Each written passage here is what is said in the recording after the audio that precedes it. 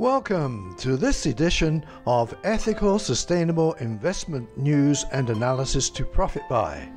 I'm Ron Robbins, an ethical investing pioneer for over 40 years, quoted in the Wall Street Journal, MarketWatch, the Globe and Mail, and numerous other media, and founder of the highly respected global ethical sustainable investing information website, Investing for the Soul. And please listen to my disclaimer statement at the end of this podcast. Now enjoy this podcast. Good day, afternoon, evening, or night to you.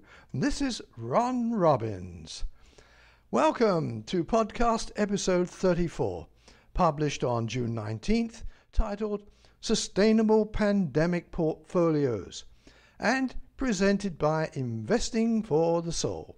Investingforthesoul.com is your site for vital global ethical and sustainable investing news, commentary, information, and resources. Remember that you can find a full transcript, links to content, including stock symbols and bonus material, at this episode's podcast page located at investingforthesoul.com/podcasts, and Google any terms that are unfamiliar to you. Now, Zacks is one of our favorite research groups in these podcasts. Recently viewed on Yahoo Finance is a new article by them titled ESG Investing Trend to Stay Strong Post-Pandemic. 5 Top Picks. Here are the 5. Quoting first their names and then some of Zacks' commentary on each one. Incidentally, a Zacks rank number 1 is a strong buy and a number 2 is a buy. Quote, 1. Eli Lilly and Company discovers, develops, manufactures and markets pharmaceutical products. The company's expected earnings growth rate for the current year is 12.8%, compared with the Zacks large cap pharmaceuticals industry's projected earnings growth of 7.9%. Eli Lilly and Company flaunts a Zacks rank number 1. 2. AbbVie Inc. discovers, develops, manufactures and sells pharmaceuticals. The company's expected earnings growth rate for the current year is 19.8%, compared with the Zacks large cap pharmaceuticals industry's projected earnings growth of 7.9%.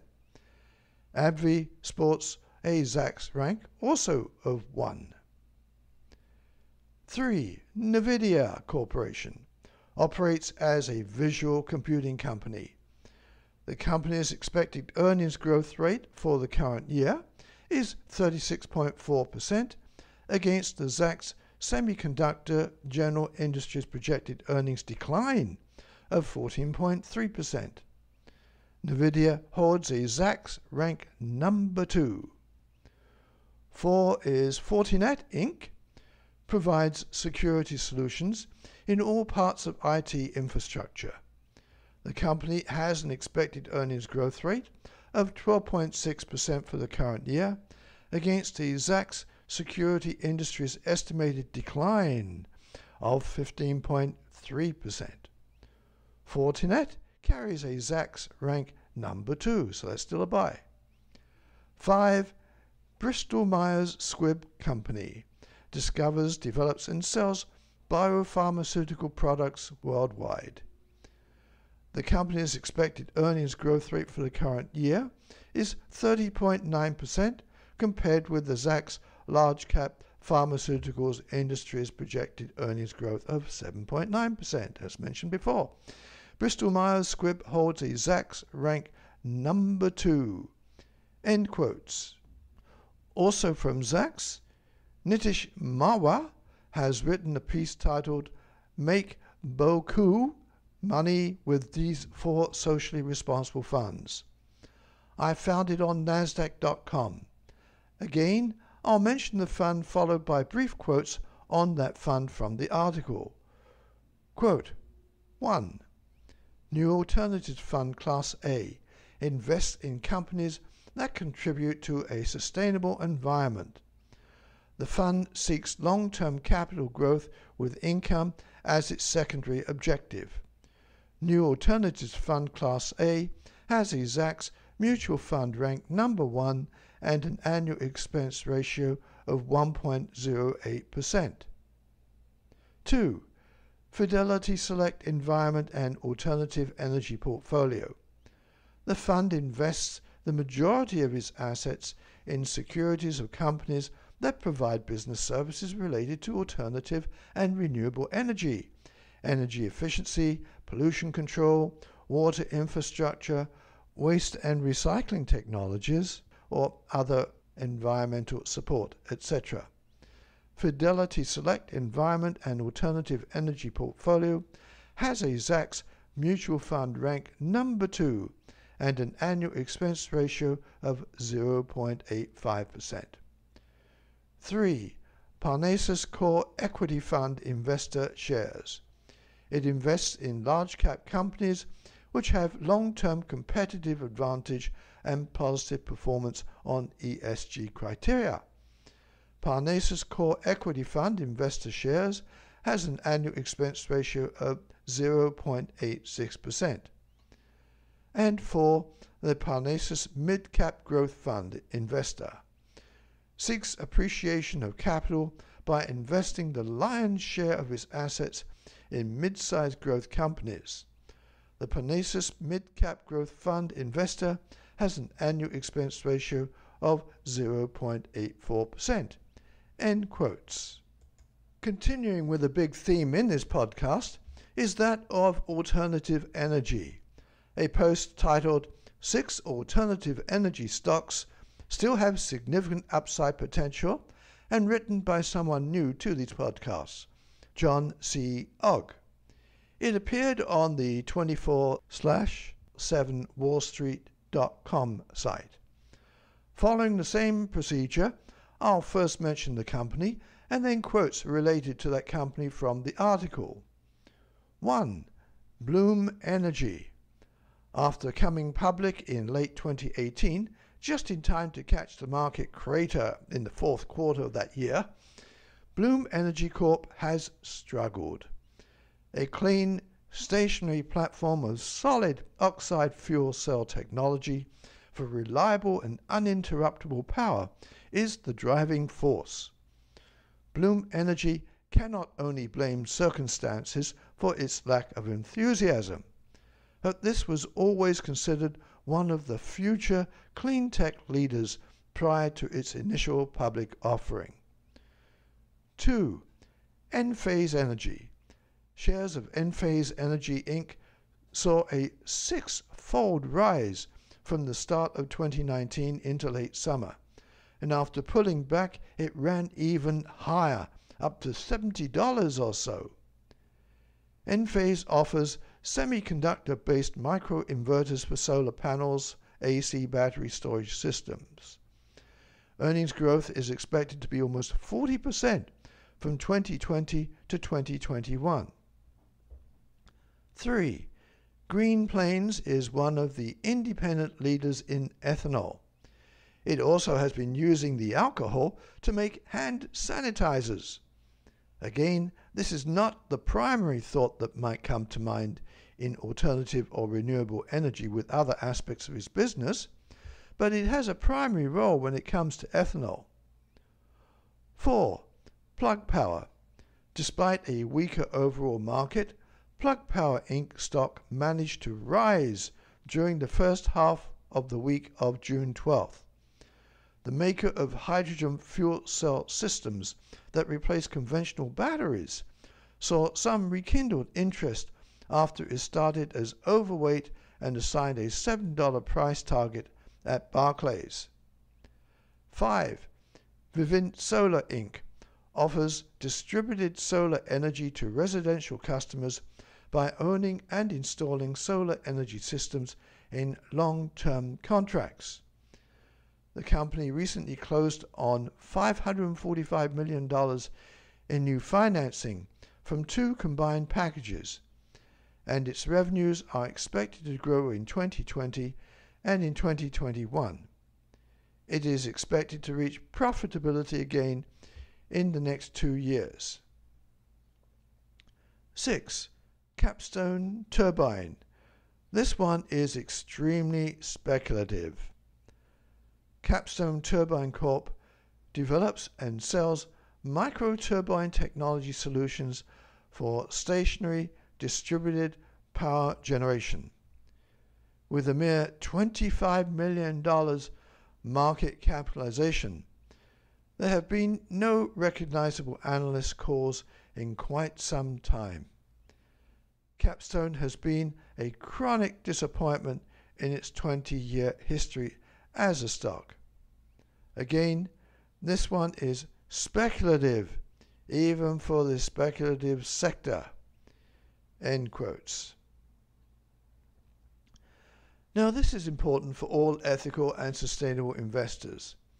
The article is titled, Top Investors Published List of Companies That Have Failed to Disclose Climate Data. It's written by James Murray. So why do companies not disclose such data? Do they have something to hide?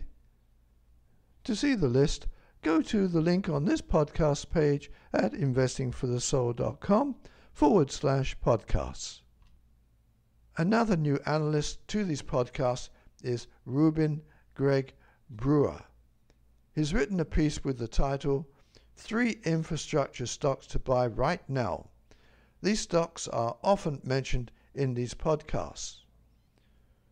Quoting Mr. Brewer, companies that own infrastructure often pay generous dividends from the reliable cash flows their assets generate.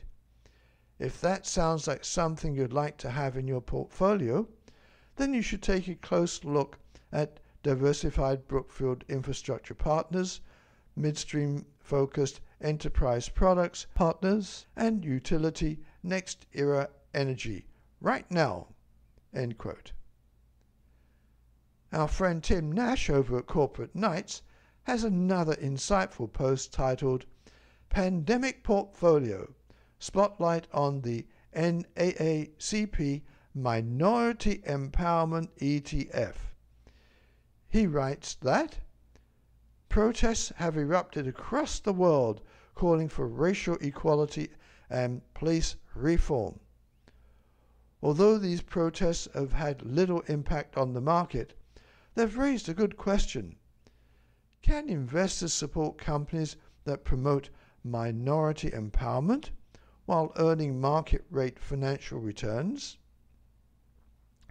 The NAACP Minority Empowerment ETF is an exchange-traded fund from Dallas-based Impact Shares, which specializes in socially conscious ETFs.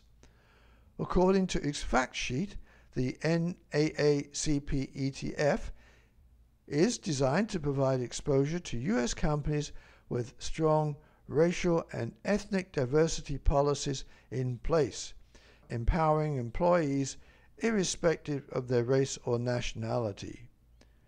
Since its inception in July 2018, the NAACP Minority Empowerment ETF has closely tracked and actually outperformed the S&P 500 by about 4%. Though with only about $4 million in assets under management, liquidity issues could arise. The fund has a high management expense ratio of 0.75%. End quotes. Lastly, Mr. Nash says, I'm happy there's an option for investors to support companies that are leading on diversity policies and minority empowerment. End quote. Well, these are my top news stories and tips for this podcast. And to get all the links, stock symbols, and more, or to read the transcript of this podcast, and with additional information too, please go to investingforthesoul.com/podcast and scroll down to this episode. Also, be sure to click the like and subscribe buttons in iTunes, Apple Podcasts, or wherever you download or listen to this podcast. And please click the share buttons to share this podcast with your friends and family. That way you can help promote not only this podcast, but ethical and sustainable investing globally. We can all do our part in helping create a better world, especially in these deeply troubled times. Contact me if you have any questions. Stay well, healthy and wise. Thank you for listening. Talk to you again on July 3rd. Bye for now. Learn how to create a simple portfolio reflecting your personal values by taking my 1-hour tutorial.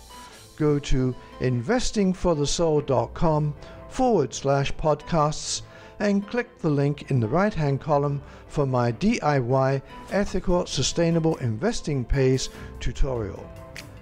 Now, I'll mention in the podcast if I have any direct interest or holdings in companies or securities I'm talking about. Furthermore, any news, opinions, analysis, or other information offered by myself, as well as references and information to or from other external sources in this podcast, is provided as general market information and should not be relied upon and thus does not constitute investment advice. Investors should consult their own licensed investment professional before making investments. Also, I will not accept liability for any loss or damage, including without limitation any loss of profit which may arise directly or indirectly from use of or reliance on information in this podcast. Do contact me at ronr@investingforthesoul.com. Signing off, this is Ron Robbins.